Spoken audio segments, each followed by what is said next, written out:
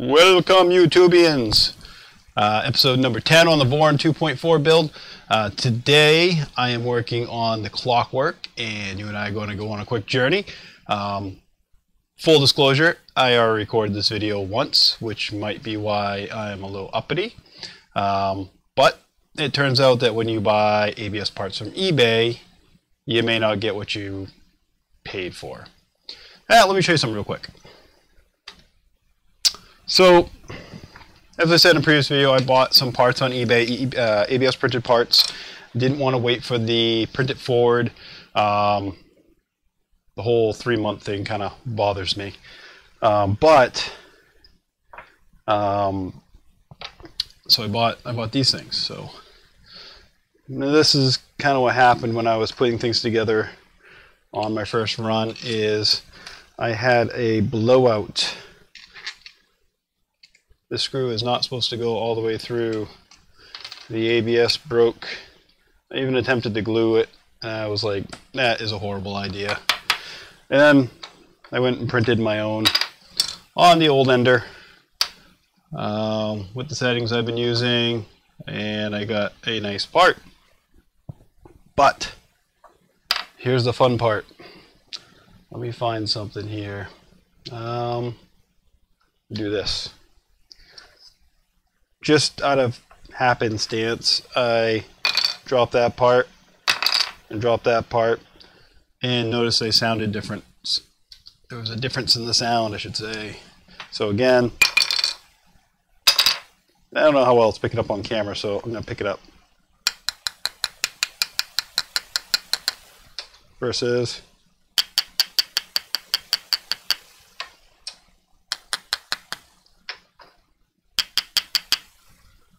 alright, so one of these is heavier. One of these is seemingly more dense by knocking on it. And one of these is the one I printed. And the one I printed, for all intents and purposes, seems stronger and denser. So I have no idea what the infill is on that. I have no idea how many skin layers there are. But once I get towards the end of this, or I don't have a lot of time to do a video, I'm doing a quick one. I'm going to cut that thing in half and find out what I actually got for my $150-ish, because I don't think it was a good deal. And it makes me second guess all the other parts. But we'll move forward. That being said, on to the show. Alright, so Clockwork, or the extruder. Clockwork does sound kind of cool though. I've been soaking my needle bearings and other bearings in oil for a little while here, and I'm going to take those out before we get started. I don't know how much it really helps, but it makes me feel good. And that's what it's all about, I guess. And how am I going to get those ones out? I'm going to use this guy. Little magnet trick. Boom, boom. There we go. Alright, put back my oiling can. And take these off of that,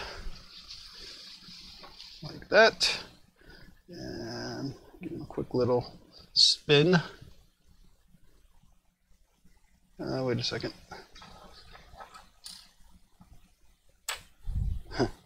Almost lost a bearing. Exact same size as the magnet. Alright, so this hodgy-podgy that you see in front of you is everything we're going to need to do what we need to do, except for this piece. This piece right here can go away because it's junk. This is one area of the printer where obviously you don't want to skip. Not that I want to skip on any other areas, but I am semi-perfectionist, so I can see in my future a rebuild, upgrades, new parts. Hopefully she'll print nice. with what I have right now, and I can start that process on any part that I think is going to be under a certain amount of stress. Kind of like me. Alright, so heat sets. I've done a tutorial on those before, so I've gone ahead and put most of them in advance. For the ones I have not done yet, or for my new printed part, all the rest of them already have them. So those two are there.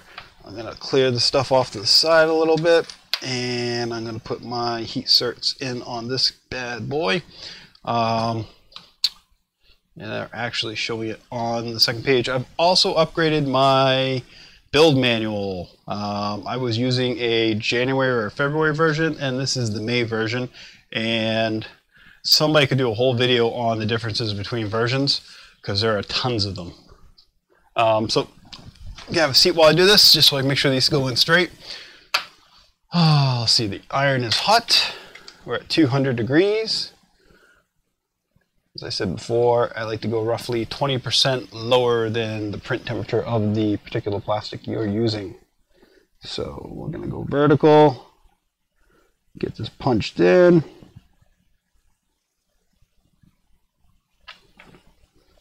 Nice and flush. And let's see, that's that one. I got two on the back. One is going to go right here,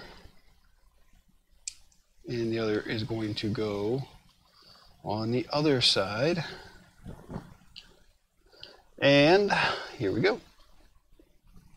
I think I've said this before, but this is kind of like watching paint dry. But some people like that type of thing. So note on this one right here, there's not a lot of plastic that we're going into. So our heat insert is about the same thickness as the plastic, so be wary about pushing it all the way through. So once you get right to the point where you are flush, stop. Do not go beyond flush. Do not go past go. Do not collect $200. There we go. Alright, so that's those two, and then our last but not least is on the side right here. Oh, I'm doing this kind of looking up the screen real quick. If you have watched my other videos, just past couple of videos, I had this 3-camera view. Look and see if it's a good thing or a bad thing, if you guys prefer to have a closer view, wider, or if this works out well. I think part of it is determined by what you're watching things on, but there are some decent YouTube tools that allow me to see what people are watching on, and it looks like a good portion of you are watching on tablets or on computers. There are some people watching on phones, which this could be a little small, but just leave me a comment as to if this view works out pretty well for you. It stops me from having to change so often. And this last guy is still too proud. It's too proud.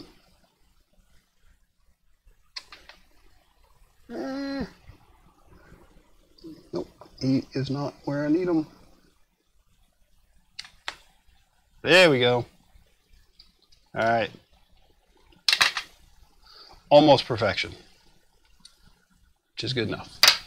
All right, back to screen. So we just put our heat inserts for that on the new part I printed, and we're moving on from there. So the next part here, big difference between the old manual, new manual. So keep your eyes open when there are new manuals. It does look like they're making some decent steps forward in terms of documentation for anybody that hasn't upgraded manuals. The original manual states nothing at all about the spacing on this drive pinion.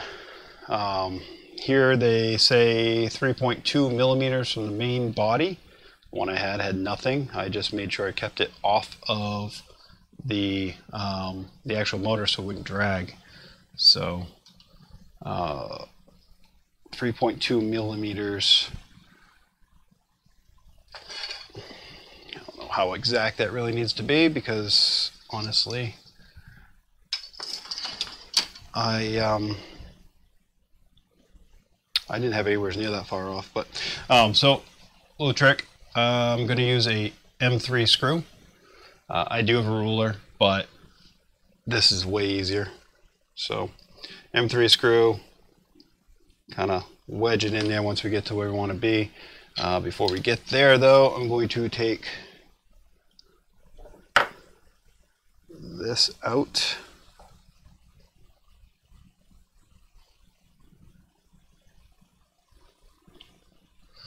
And we're going to put a little of the thread locker slash Loctite slash Zap. I have both Loctite and Zap brand. Zap is kind of neat. They're not known as well as Loctite, but they make some very good products. They actually make a lot. A lot of super glues for the model industry. Different weights of super glues, different versions. You know, some with flexibility, some without. So I don't know if they have Zap where you are, but if they do, give it a whirl. Like I said, they got some pretty good stuff. And I done made a mess here. So it doesn't really matter. I'm going to put this at quote-unquote top dead center. Something like that. I'm going to run my M3 screw. Right like that. Kind of wedge it behind it just a little bit. Hold that where that is. Give this a tight C.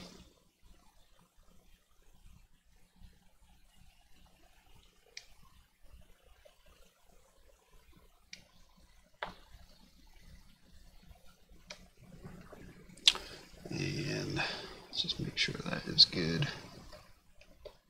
One more turn. There we go. All right. And that is probably just shy of 3.2 millimeters. I'm going to say it's probably 3. But I don't believe the 0.2 of a millimeter is going to make a world of difference. There we go. All right. Now, actually it's 3.2 from the back before that. So I could be out a little bit too far. Oopsie. I'm going to back this up just a smidgen. Always something, huh?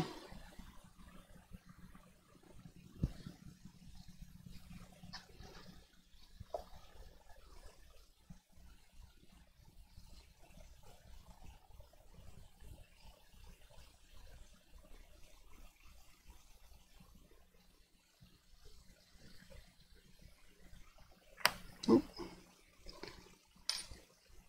Let's put this back in. And then I want to drop it just a hair, or actually just the thickness of the extra portion of the build out there for this pancake stepper. Speaking of which, this is a pancake model stepper. There's a fair amount of torque required for extruding, but not as much as some of the other movable components. I mean, literally you're just pulling and pushing filament. So this will save a ton of weight on the hot end, on the complete afterburner setup. Probably, I don't know if it might scale out, but I'm gonna guess this is probably half the weight, which will help with ringing and bunches of other things.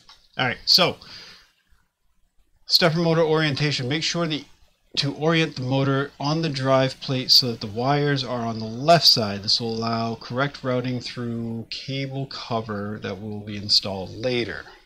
Okay, so that being said, they want us to, I believe, let's see, opening,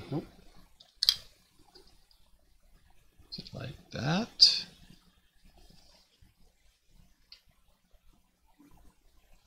let's see, they have theirs facing like this with the cutout on this side. Alright, yeah, it's like that. That's how we got it. That's how we want it. Alright. Now, adjustable motor position. Motor position is adjustable to allow for proper meshing of the drive gears. Recommend you start in the topmost position of the slot, but check Discord if you have questions on how to properly adjust this. Okay. So, as I said before, I've kind of done this already once today, earlier, for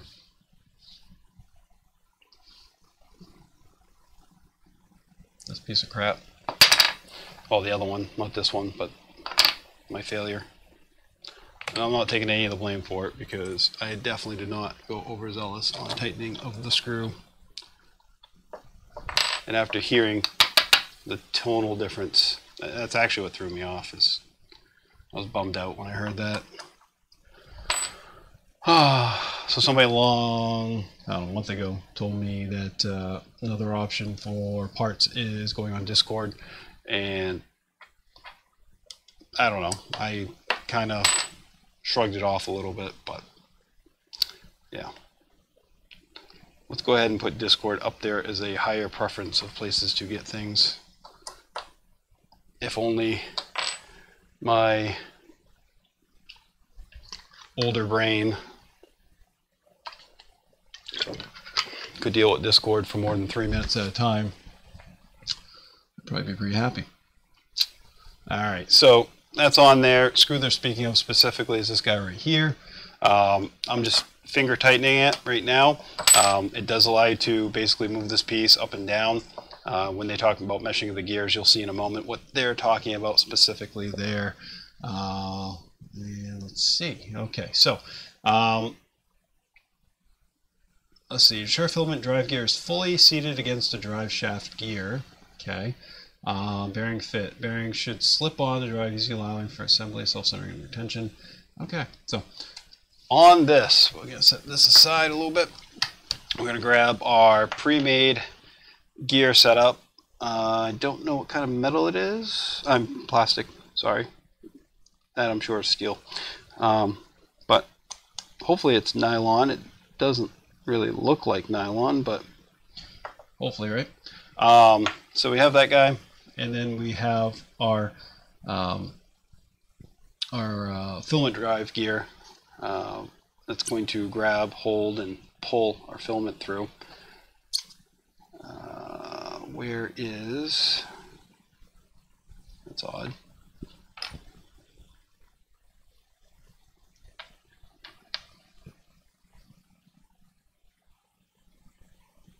Oh, okay. So the one going on here. So there's two of these. Something else I didn't note the first time. I just got it right, I guess, by luck. In this kit, this guy does not have any type of set screw. Okay. It's basically an idler. It's not doing anything. Okay. However, this one does have a set screw. So you want to make sure you get your set screw on your actual drive. What they're telling you to do is make sure that you seat it all the way down. So, we've done that, we've done that. Perfect. All right. Again, I'm going to put a little of the thread lock on there. I'm sure I will be able to service this if I need to in the future. However, if you look at the build manual, this is kind of in the nether regions of the printer of the hot end slash extruder. So try to get this right the first time. There we go.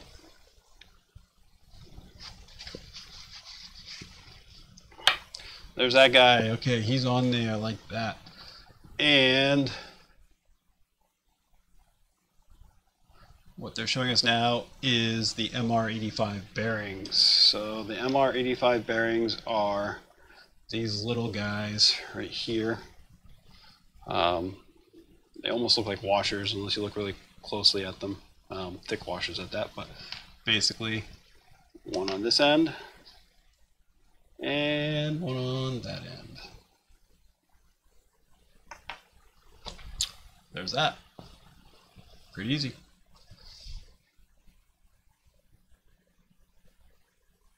So here's where things get a little odd, but not so bad. We're going to pull back around to our first portion that we built. And we're going to be inserting this into there. And one of the things they want you to check or to ensure is that your end is not sticking beyond your plastic. So basically that the pin is not going beyond the plastic. Now, the best way to ensure that, I'm going to take this back a little bit, is this bearing is just a smidgen thinner than the plastic that it's seated in. So if you take this bearing out, assuming I can get this bearing out,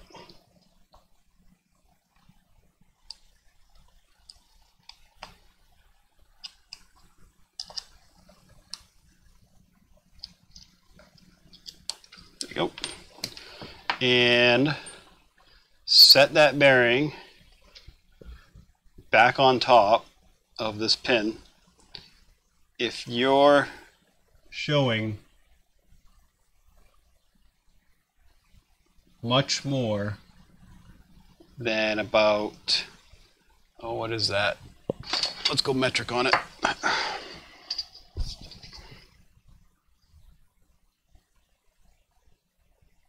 About 1.5 millimeters.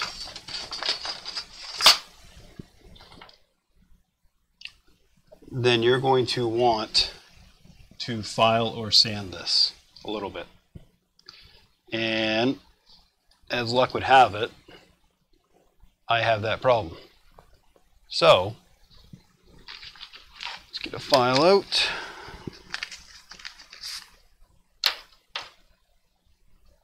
And see if we can get this down a little bit.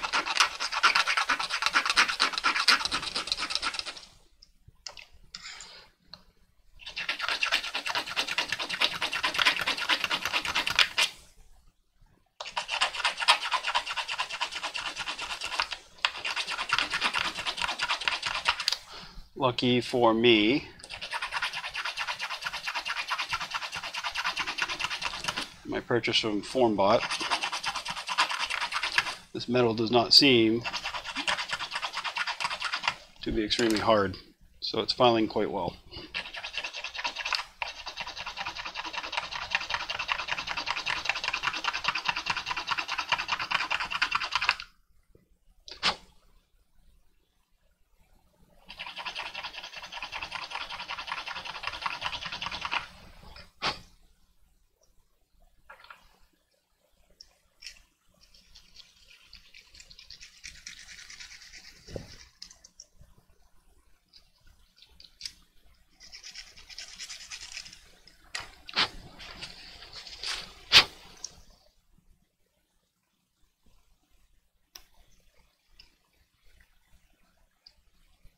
There, I got about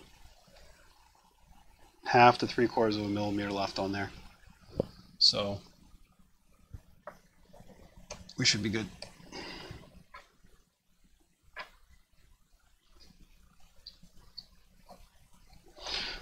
Nice, like butter.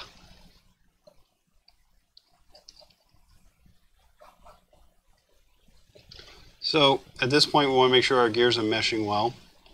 And we want to possibly, depending on where we're at, align them so that they're fully engaged, I guess you could say. So from the instructions where we kept it out, my teeth are probably I don't know, maybe halfways tooth to tooth intersected.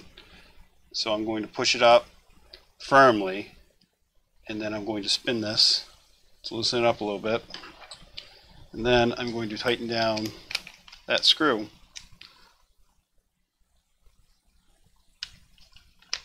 That we left a little loose.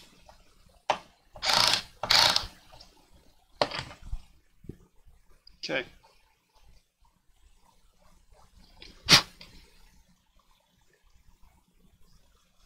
Perfect. Now where are we at? So now they're showing us putting the back on there. So just quickly, while I'm going to actually show you something here.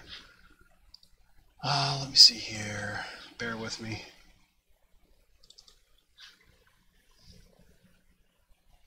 So let's see here. Alright, what I did is I brought up the old manual. I just want to show you something. Just by chance, it may be good, or maybe a thought, to have more than one manual available to you when you build.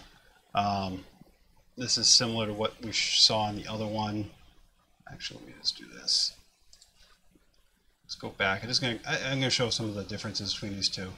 Okay, so this is this page, that's that page. So it's almost like they inverted it 180 degrees. Not 100% sure why, but somebody decided it was a good idea. It is enlarged more on the old one than the new. This is the new. This is the older version. This page right here is skipped. So this is showing you your needle bearings, your latch, basically the manufacturing of the idler for your filament. Maybe it's on another page, we'll see. But what I really wanted to show you was right here on this. So on the older version, two things. One is this one shows the proper redesign on this piece right here, specifically having this hole and not having the cutout, whereas the older one shows the cutout and not having that secondary hole. But what I do like about this older version is they have you assembling your latch mechanism while this is still taken apart. I think that's easier. I watch people struggle trying to put it together with everything still put together, so I'm going to do it this way. So that being said, I'm going to set this back aside. I'm going to vary off of the manual right now and revert back to the old one real quick, at least for a minute. And I'm going to put together our latch, basically with our thumb screw, our mechanism here, which goes like this. Make sure here. Go up actually, because in the old book they actually build this in the beginning. So this, actually let's do this whole thing. Alright, so let's go to that. Let's do this. Alright, so we already got our heat set in there. We have this piece right here, our actual contact piece. We have our idling portion. We have our needle bearings. So needle bearings on the rod. I did pre-oil these. They probably come oiled, but I did anyways, why not? And those go inside of that, so nice free spinning. And then these fit specifically one direction into this. There is a larger cutout on one side than the other. If you look close, let me show that to you. So this larger portion is where your gear is going. So that goes like that. And then this may, at least it does for me, take some force to snap into place. And then you have that, it's in there, it's locked in there by friction. now you have that piece. You need to set up your thumb screw. So thumb screw, take that, let's see here.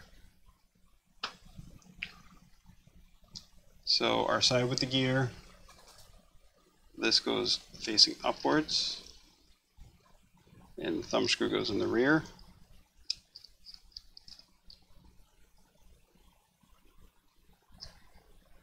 So you wind up with that. And by no means do you need to tighten this up very far. I got maybe 5 or 6 turns on it just to make sure it doesn't fall apart while I'm doing this. But it's probably more it's going to need when it's actually in use.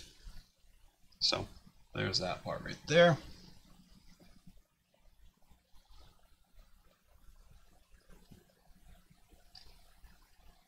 Yep. And now that we have that, we can go on to building using the old manual, the innards. So I'm going to take my M3x30s and send them through like so. I'm going to quickly flip this over like magic to hold those up. Actually, where's this guy? It's not 30, it's a 40. Alright, 30, yep, there you go. So we have all 3 of those in, and again, in the old manual, the way that we do this is this. Oh, I got that in the wrong hole.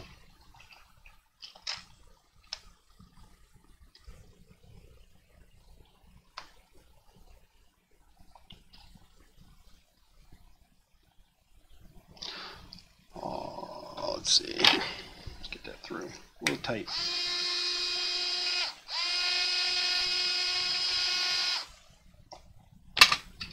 Alright, there we go.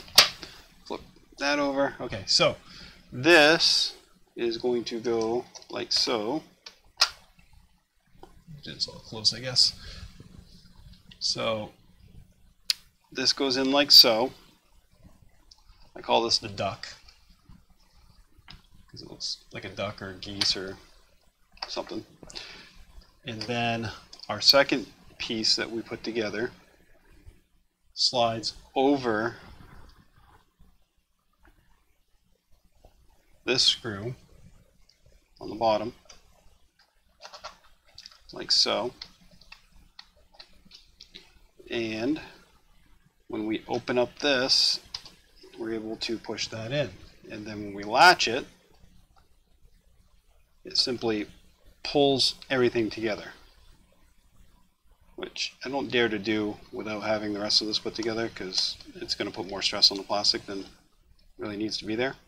But that is the mechanism open right there.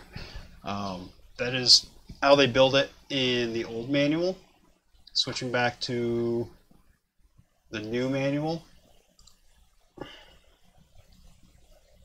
they want us to basically put everything together and then build the latch and everything on the side and kind of slide it in. And I don't know why. I honestly don't. So now that we have that where we need it, I'm going to pull this back out a little bit. I'm going to slide this back in.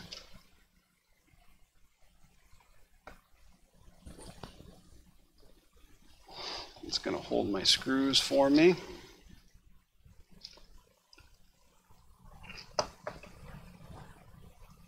I do have this one guy that's kind of stuck. There we go.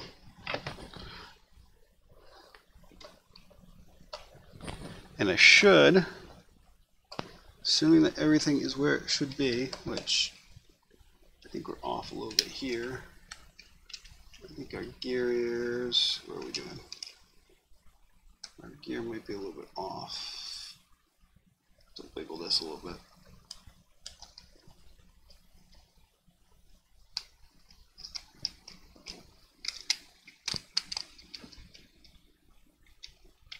work it down.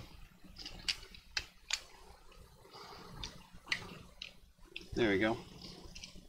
So everything's free moving.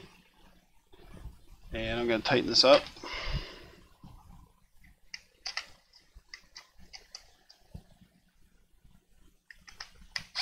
Oop, wrong way.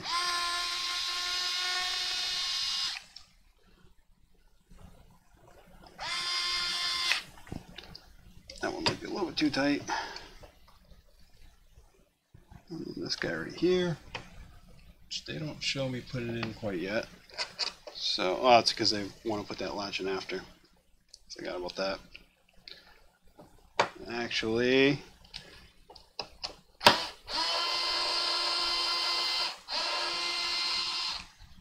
that's why that one's tight, because it is actually threading into plastic.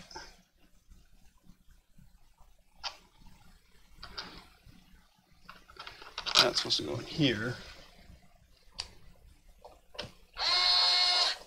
That. And this is going to show us, we can skip over that, we just did that, same thing. Everybody agrees, yes, yep. It's great when you record these, nobody to argue with. And then that, yep. And then M3 by 20, which is what this guy should be. Just confirm it since, yep.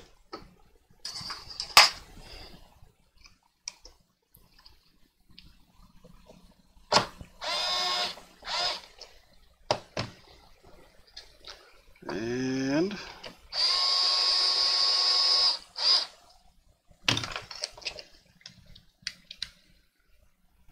okay. And this guy right here. Any last words? Nope. All right, so we've got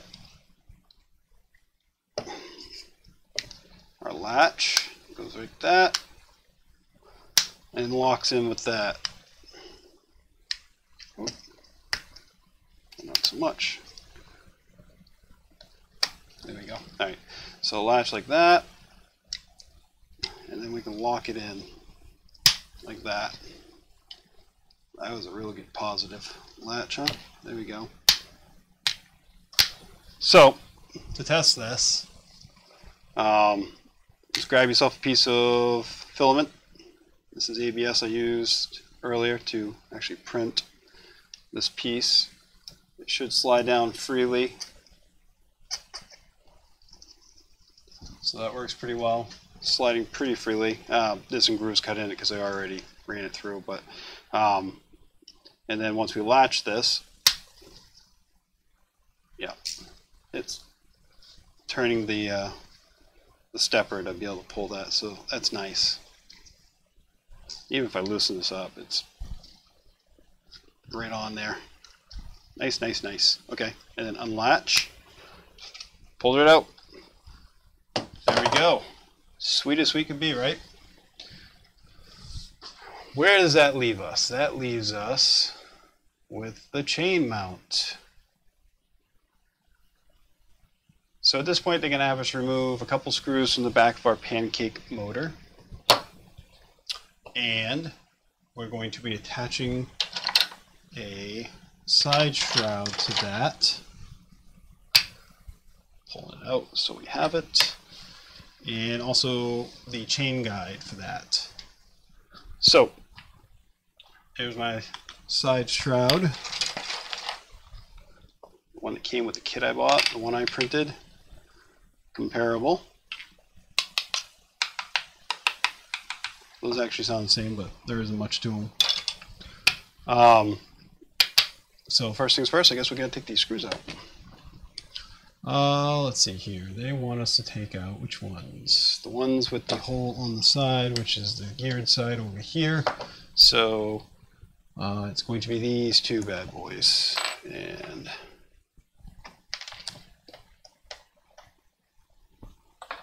what size are these? Oh, they're Phillips. Interesting.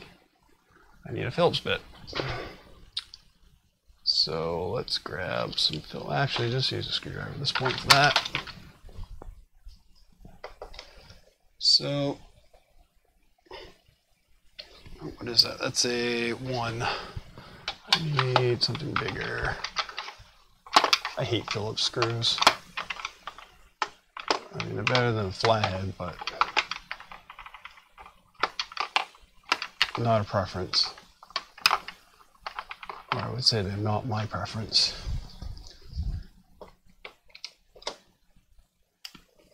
Alright, FORMBOT kit. You want a number 2 Phillips screwdriver for removing these screws from these pancake motors.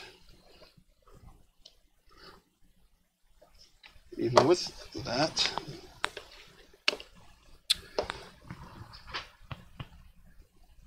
uh-oh, it's not liking that.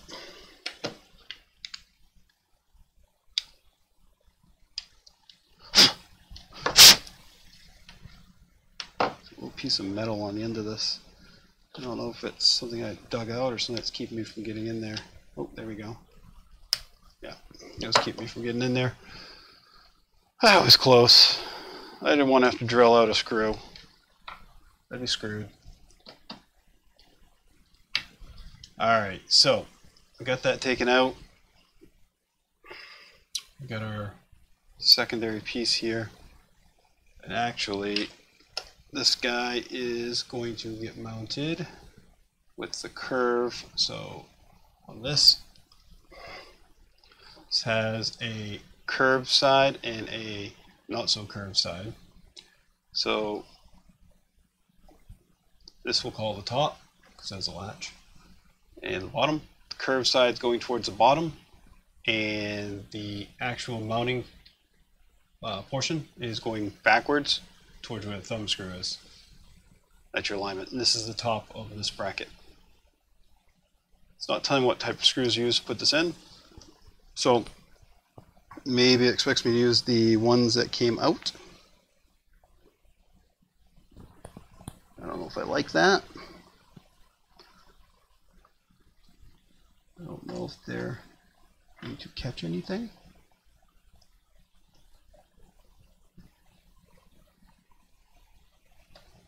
Definitely not. So we'll come back to that one. Alright. Well, just so we don't lose those screws. Come on. Alright. So what we'll do is we will slide this way and get our shroud, which is going to... Oh, I see what's happening. Well, that's odd. So it looks like the shroud is expected to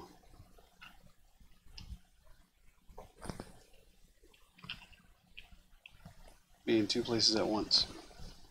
So is that supposed to... Let's see what we're looking at. If this is supposed to be in here first, and then that goes on as a second, what does that look like? And why does that seem wrong? It's too far out. What if we do it like that? It's too far in.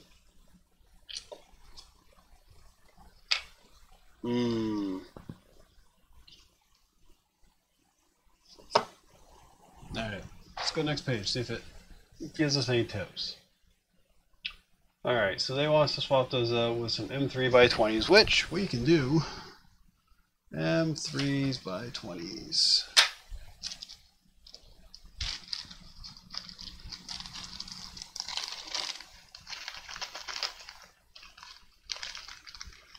Two of those.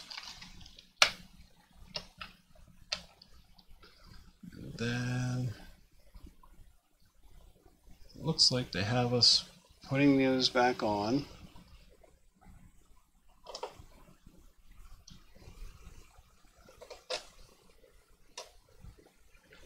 That looks like it will work.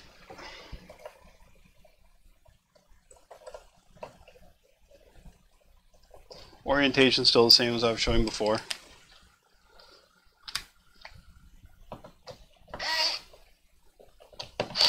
So always be careful when you're attaching plastic to metal through a metal thread, especially if it's not a heat cert. Definitely pull that right through if you did it wrong. Let's see. Over, not under. Okay, so it's telling us that the shroud portion goes over, not under. The cable cover simply hangs off the heads of the M3x20 fasteners so it can easily be removed. Okay, we can do that. So it kind of snaps over the heads. I've got like that actually fits perfectly. I've got a huge amount of space in this thing. No idea why. So that positively locks onto those screw heads, so the part printed very well. And then we use an M3x8 to attach. So M3x8, the screw we have a million of.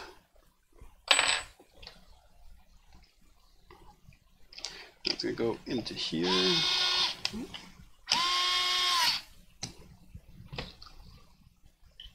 So there's Shrouding McShrouderson. Since that can be easily removed. I don't know how easy that is to remove, but oh, there's one side.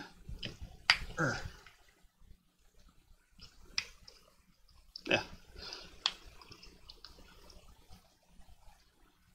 Alright, we're going to lock that too. Might as well. There we go. Alright, so that's locked. That shroud's on. And it's all locked into space, in place. And fun stuff. Alright. So I think this is where I'm going to cut off for now for this video.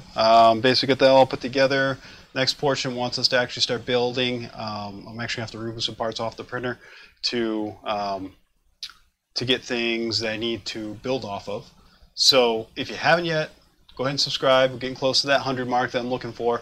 So I can start doing these lives and kind of have some reassurance that I'll have people actually watching and commenting and questioning things I'm doing, which would be real fun because I make tons of mistakes and I'm sure people would love to call me out on them. That being said, thank you for watching. If you have questions, leave them in the comments below, and I'll see you next time.